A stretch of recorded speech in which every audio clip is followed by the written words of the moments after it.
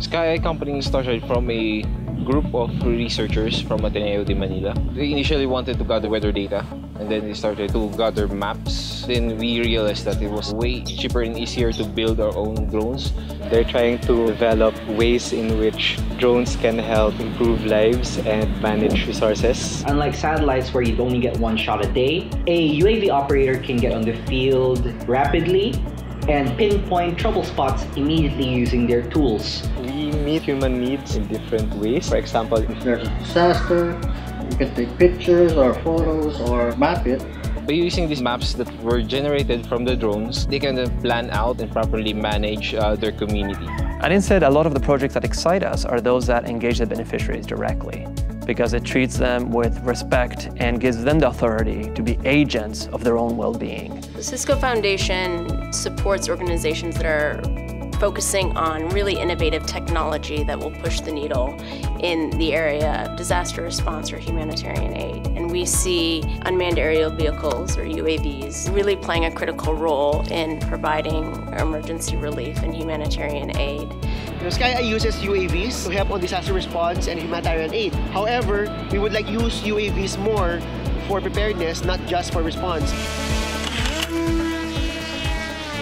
Because the more information that the community has to be prepared, the better that they can protect their livelihoods. We're mapping the 7 lakes in the province of San Pablo, Laguna. Our advocacy for the lakes to bring it back to its natural state.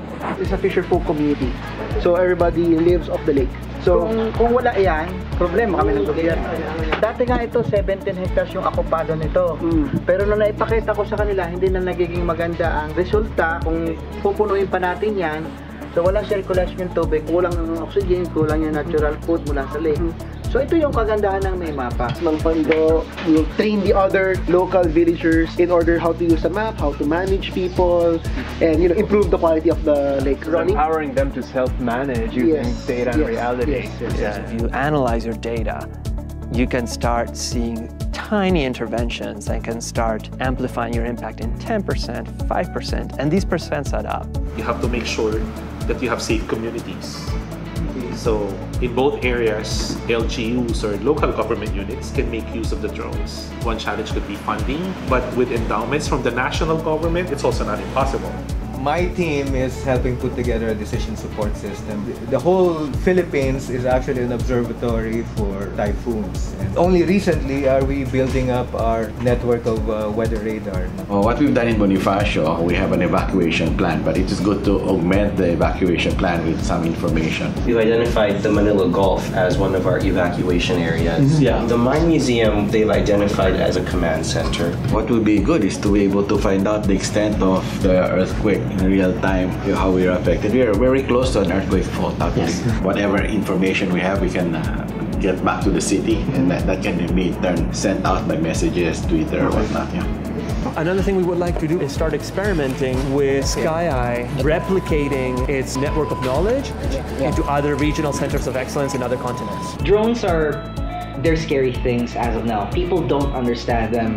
They fear for their privacy, they fear for accidents happening, they fear for all the negative implications that has been popularly been associated with those. The key challenge is getting people to appreciate that a UAV is just one important cog in an information system. I think the reason why we're supporting this initiative is because we want to get past all of the talk and really identify use cases and ways in which drones can be used for specific events to either reduce the risk of disaster or improve response efforts.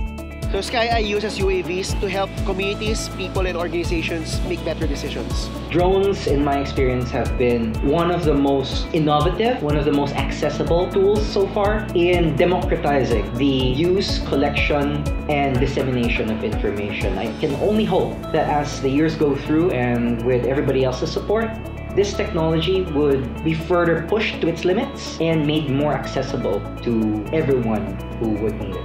So we would like to thank InSTEDD and Cisco for helping us tell our story.